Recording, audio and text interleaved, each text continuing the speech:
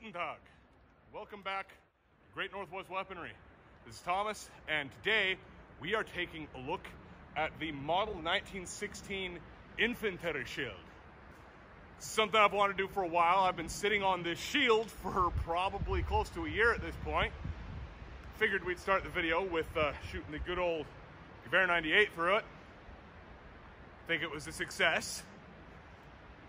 This video is going to be a little different. I'm sure we're going to go over this a little bit more as we go along, but we're starting out the video after this intro here with talking about the history of the Infanterieschild, and then we're going to from there be moving into my restoration process for it, as when I got this thing it was way more crusty than it is right now. So at the very end of the video there's going to be a little before and after picture if you don't want to watch the whole restoration and just want to see how it started and where it ended. There's a little before and after in like the last 10 seconds of the video or so. So meantime, let's go ahead and go into the gun room and talk about the history of sniper shields and the Model 1916 in particular. Before we get going on the history of the Model 1916 Infanterieschild, which literally translates to infantry shield, by the way. I'm just using the German word for it as this is a German item. But anyway, before we get going too far on the history on it, there's a couple things worth noting at the outset here. First off, this video is going to be very different from anything we've ever done before. As you've probably already noticed, you've probably seen me in more than one different outfit, and probably with a couple different hairstyles over the course of this video. That is because this video has been shot very long form. Usually I shoot a video all in one day. This one, the end of the video is actually the beginning, and what we're shooting here in the middle has been shot in the middle. I have yet to shoot the intro as of the moment of recording this segment, and I'll probably, weather permitting, be shooting that this weekend. Actually, I'm probably going to do it whether or not it's raining, because I'm very much intending on having this posted by the 20th, and that gets me into my next point. This is going to be the last item that we take a look at before the year is out. The next video that we're going to be doing is the year-end wrap-up, either on December 31st or January 1st. So 2021 is almost dead. I can feel it, and I am so excited about it. Also, this is the first non-firearm item that we've taken a look at. And I know I've talked in the past about potentially taking a look at knives, of which still fall a little bit more into the weaponry category than a shield does, though, as you may have noticed, I kind of couldn't help but start the video with featuring a weapon, as these would be used in tandem with a rifle, usually something scoped or just by a guy that happened to be a crack shot. If you guys enjoy this type of video and would like to see more kind of field gear demos, I'm very open to doing more stuff like this. I do have a bit of field gear and little knickknacks from World War I and II and helmets and such. I'd very much like to do demos of them if you guys would like to see them. But if you want me to stick to guns, I've got guns. I've got knives as well, and I do intend to do at least a attempt at a blade review of something from World War I or World War II. But now, to get into the history of the Model 1916, again, Infanterieschild. Sniper shields, also known as trench shields, were widely used by multiple powers throughout World War I. The most prolific use of them seems to have been on the Western Front by the British and the Germans, though the French had a version of a shield that they used. I believe the Austro-Hungarian Empire did as well. And there are probably others. They're not something that was uncommon when the air is filled with lead and exploding projectiles and metal. You're generally going to see people going to ground and trying to find ways to protect themselves. The British were the first to adopt something of a shield. They called theirs a set shield. It actually looked fairly similar to this. These were widely used on the Western Front. They deployed over 200,000 of them, and the Germans caught on pretty quick. The British variant would stop machine gun rounds up to, I believe, 50 yards, or 50 yards and out, rather. When I say up to, it's kind of a a hard one to know exactly how to state it. When I say that the British one could stop up to 50 yards, I'm essentially saying 50 yards and further. If you're within 50 yards, you're probably going to cut through it. This example, for instance, could stop 303 British up to 100 yards, and then anything past 100 yards, with the exception of armor-piercing rounds and any large caliber hunting rifles that the British requisitioned, of which was something that they did pretty widely through World War I as well. The Germans, as I said, they caught on pretty quick to the British sniper shield, and they liked the idea, so they introduced something that was a really large shield initially. This would be a magnesium steel plate, and they were essentially immobile. You'd place it at the top of a parapet and then pretty much leave it there. They wanted something that was a little more portable, so in 1916, this model was introduced, the Model 1916 Infanterieschild, of which, again, if we've already stated it, this literally translates to infantry shield. The idea was that a single man could carry this and deploy it and fire from behind it. Wasn't really done in practice. These are kind of bulky. They're 17 5/8 inches wide and 17 5/8 inches tall, 23 5/8 inches wide. So essentially 18 by 24. I probably said an incorrect number there at some point, but 18 by 24 is the rough measurement. But it's all rounded to 5/8 for some reason. It's about 1/4 inch thick. This is silicone nickel plate. It's about 30 pounds.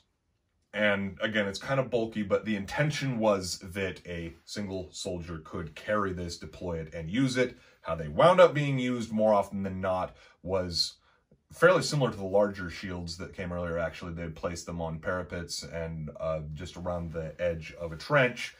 And then because of the size of it, they'd usually stack sandbags around it. They also often had to camouflage these. And you can actually read a bit about shields popping up kind of obscurely throughout a number of World War I memoirs and books that were written. An example is Arthur Guy Empey's book Over the Top. He mentions that they had a German crack shot in a sector that he was stationed in at one point.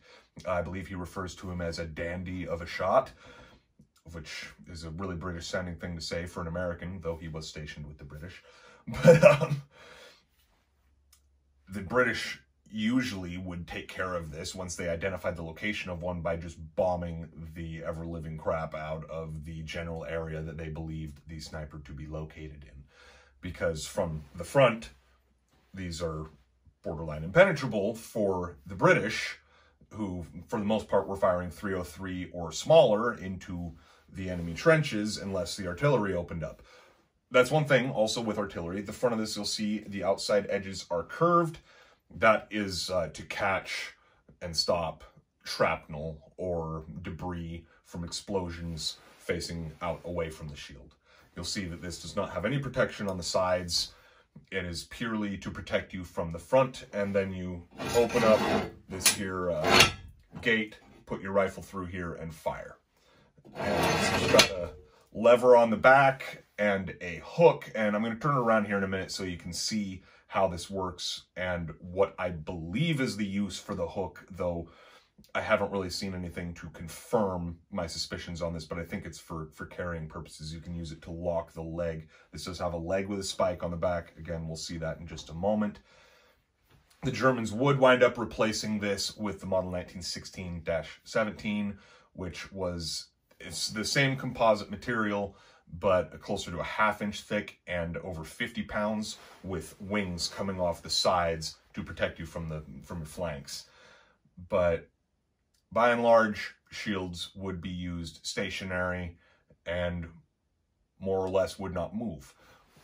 This was one of the more widely used examples by the Germans, and they often would place them in such a way that one man using one of these would be covered on both sides by another shooter placed 100 yards out to either direction of where he was located. So let's go ahead and spin this thing around and take a look at the back. It's an interesting thing.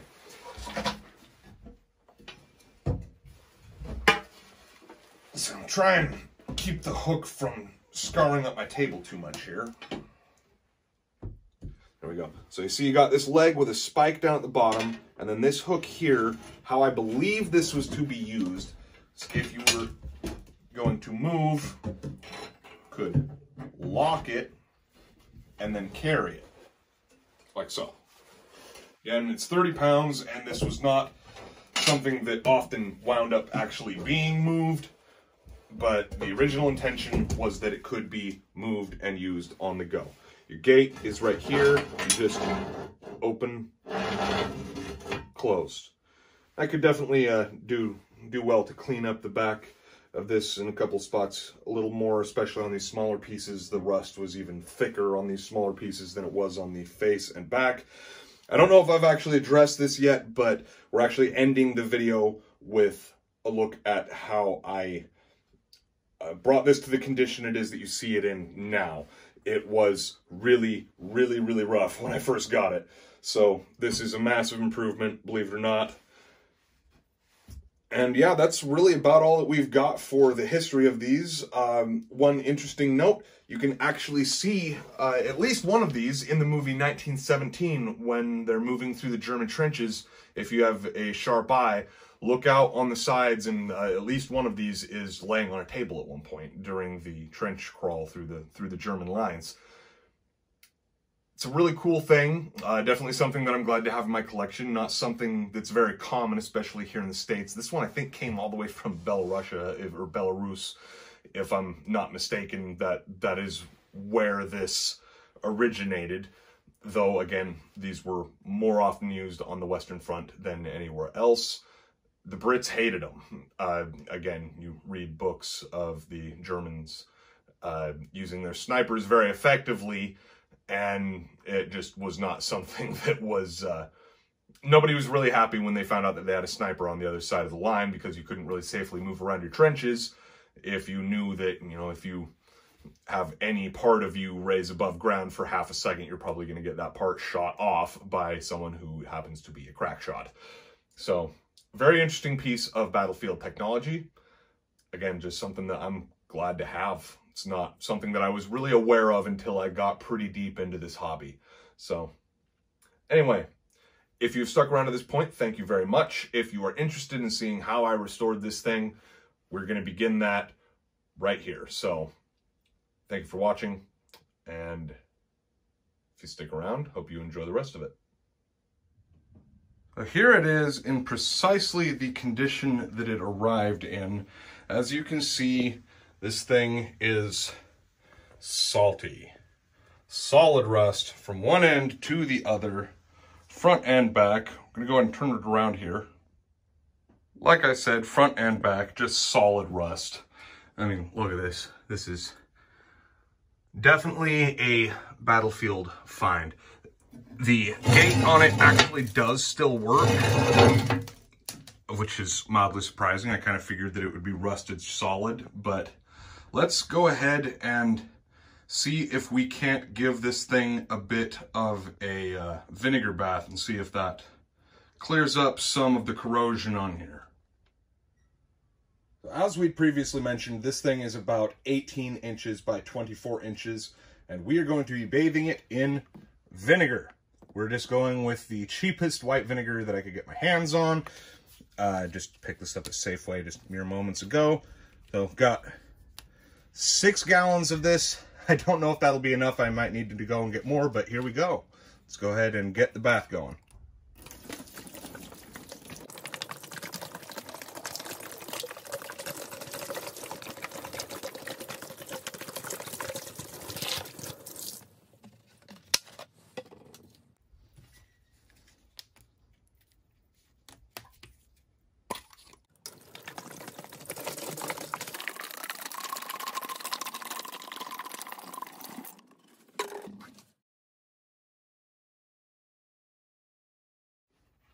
May need to go get a few more gallons.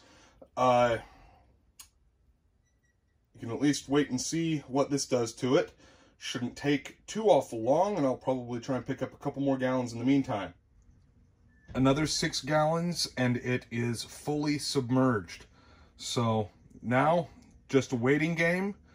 I'll probably be checking on this every day for the next several days. You can see the water is already turning a yellowish color, so it is definitely doing something. So hopefully this will be ready in less than a week. And from there, we'll shoot what would probably actually be the first part of the video, as this will probably be the end cap. So let's see how it goes. All right, we got this started on Saturday. It is now Wednesday, so let's go ahead and take a peek what's going on in here. That is some nasty looking water. Oh, wow.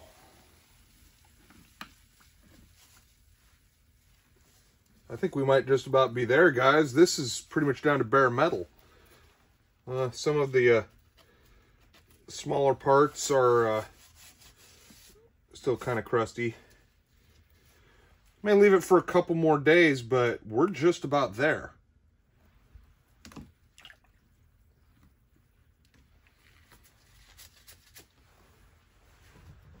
It's been a full week now. Let's go ahead and check on this thing again.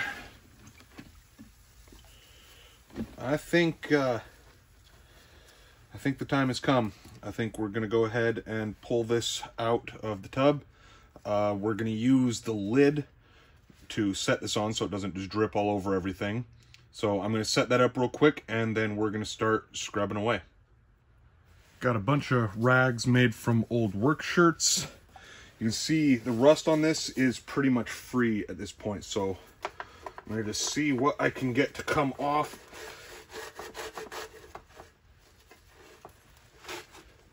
And once we get this more or less dry, I'm going to be hitting it with some ballistol.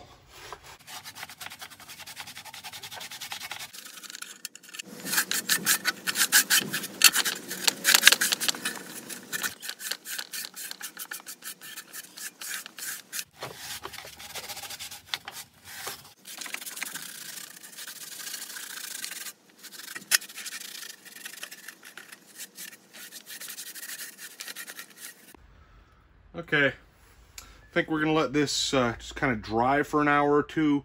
I may wipe it down a little more between now and when we go to apply some ballistol to it. Just gonna spray it on there and kind of wipe it in the hopes that that will stop any further corrosion. But it looks like we got most of the active rust pretty well gone, and what little there is should be neutralized by the ballistol when we go to do that. So give it a little bit to dry, and we will return. Okay, for what will be the final step in this long process, we're going to spritz the whole thing down with ballistol, scrub it with a wire brush, and then wipe it down. So here we go.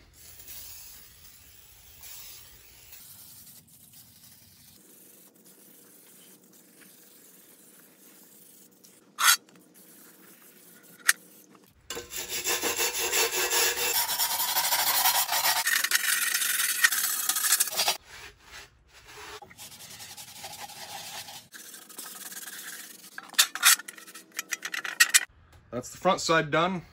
Now let's go ahead and do the back.